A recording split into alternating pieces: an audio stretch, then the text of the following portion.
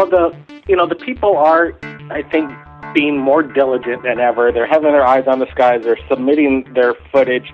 And I wanted to get a question to you about some of the footage in the communication, with the beings when they show themselves.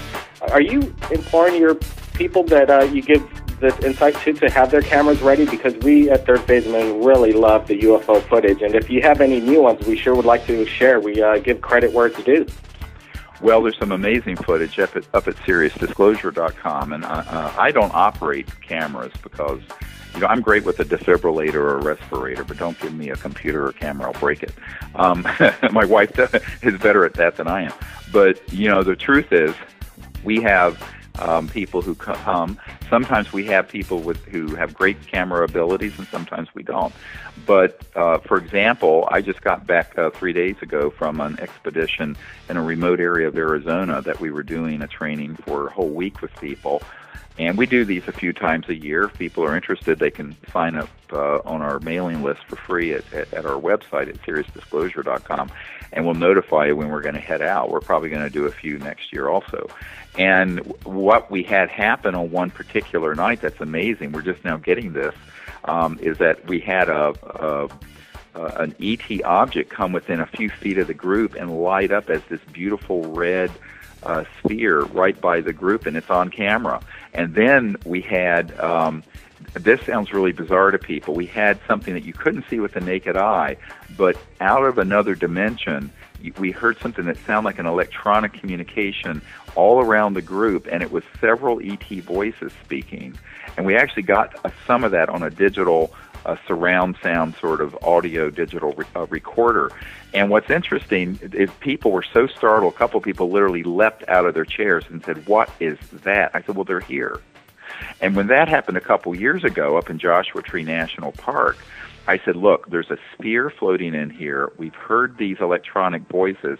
And a member of our team, Raven, who was with me at Contact in the Desert near Joshua Tree in August, took a photo, not a very fancy camera, but it was a 35 millimeter, and had the lens open about 3 or 4 seconds.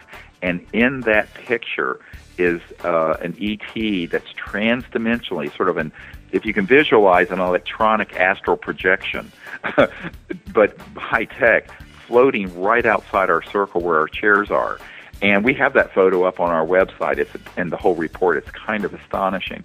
And so what people have to realize is that when you're dealing with the real ET phenomenon, you're dealing with something that my uncle was a guy who worked on the lunar module at Northrop Grumman.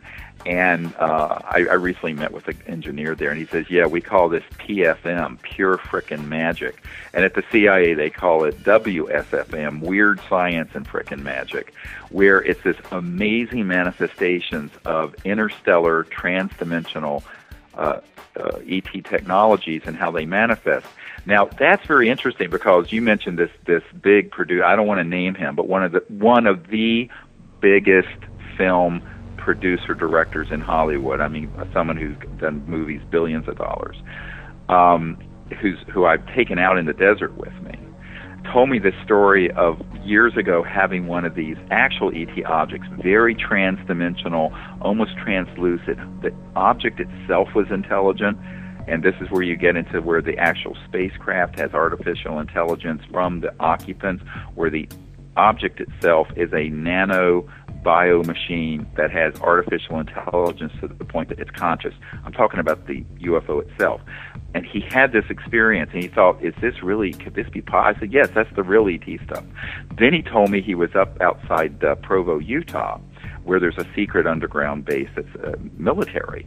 And he saw one of these objects. He was with a film crew, but they didn't get it on film. They had it was all packed in their trunk, and they were driving out to someplace in the Unita Mountains, I think is how you pronounce them, UNITA. And this thing's floating along, and it has rivets and seams. And he says, it felt like a man-made machine, but it was silent and floating. I said, yes, of course. I said, we discovered gravity control and started building anti-gravity things at my uncle's old company, Northrop, which became Northrop Grumman, and Lockheed Martin, and Rand Corporation, and other things back in the 50s. And I said, I have a guy who's the senior scientist at the Naval Research Labs, which is the largest Department of Defense labs in the United States, who was working on some of these things and actually demonstrated this in his hangar there near Washington, or in Washington. And he said that he was in, quote, the vault, where he found a document where it stated that in October 1954, we achieved gravity control. Well, you know, that's almost 60 years ago. I mean, we're coming up on the end of 2013. So, you know, what I tell people is that, you know, when you fly on a jet airplane, remember that jet engines were first being developed in the 30s. Rockets were Werner von Braun for Adolf Hitler in the 40s. Nothing since then. Do you really believe that there have been no breakthroughs in energy generation and propulsion for 70 years? This is ridiculous. Of course there has been. Unfortunately, it's all been classified. So here we are destroying the planet and, you know, having global warming and oil war number X when these things are sitting in a black box. And that's why one of the reasons I left emergency medicine and my career is that I tell people I'm an emergency doctor, and I know an emergency when we see one, and our planet is in an emergency, and no one seems to be attending to this problem properly.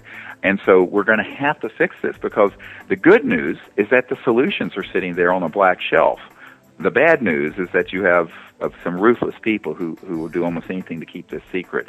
So what we're trying to do is create the public awareness and the support so that we can now bring this information out. But also the next phase is beyond just the information, begin a research and development program that is completely civilian and open source, where we bring out these energy technologies so we no longer need nuclear power and coal and oil and gas and what have you.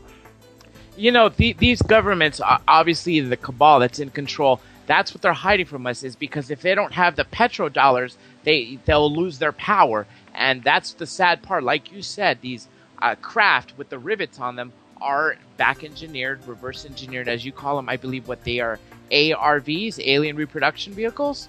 Well, not only that, but remember that T. Townsend Brown and the Kolosky-Frost experiment, this is also on our website at SeriousDisclosure.com, was in the 20s. In the late 20s, T. Townsend Brown was using high-voltage systems and crystalline materials that cause lift and levitation. This is not a myth. And so, you know, now we're going back 80-some years. So now they didn't necessarily have entire craft flying around in the 20s. But this is not a new technology. It's just that it's always been kept under wraps, because whether it was in the 20s or the 50s or now, you have a macroeconomic order run by a handful of plutocrats and what I call them the kleptocracy of the petro-Nazis, who are intent on, it's not just money. They have enough money. It's macroeconomic power. It's really the power that tons of money represents. And that's, unfortunately, I call this a sort of an economic slavery that the whole world is trapped in, which is why we're stuck in a energy paradigm and a social paradigm that is from the late 1800s and early 1900s. So in order for us to go forward from where we are, there's going to have to be a lot of people who come forward and courageously do this. And the public needs to understand that instead of just taking this subject and being entertained by it, they need to go and, for example, support. We have a fund where people can contribute so that we can develop an energy research facility with the best people I've met in the last 20 years who actually know this science, to bring this information out and to bring the technologies out. I don't think the big corporations and the governments will ever do it, and I don't think that an individual working alone in their basement will be able to do it, because they're going to get squashed. We've got to come together as a people and say, let's do this together.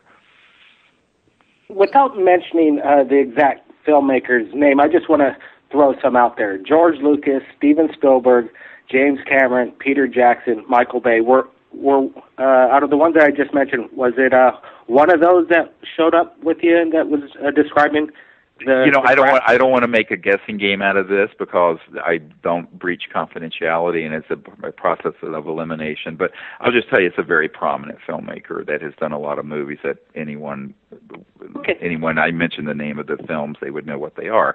But the point I'm making is that there are a lot of people who know that this is real, but they don't know what to do about it. In fact, this gentleman wanted to do a film with me and had a CIA guy and a former Department of Energy director approach him. And so that's why we ended up crowdfunding this film, Sirius.